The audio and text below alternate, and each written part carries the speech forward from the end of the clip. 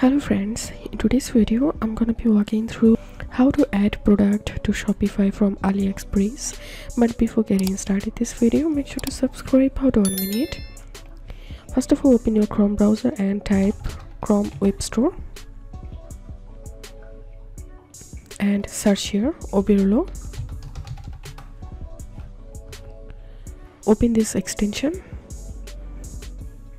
and add this extension to your Chrome browser and click on this puzzle icon, and from here make sure to pin the Oberlo extension and then go to oberlo.com. and now here you have to create an account. So create an account here and log in into your Oberlo dashboard, and now go to AliExpress and open that product you want to import to your Shopify. And here you will find this option, add to Oberlo. So click here. So product has been imported. Now click on open import list. After creating an account in Oberlo, you have to connect your Shopify store with Oberlo and then click on import to store.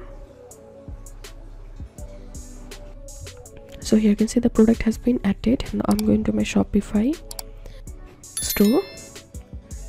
Here we can see the product I just added from AliExpress. So this was how we can add or import product to Shopify from AliExpress.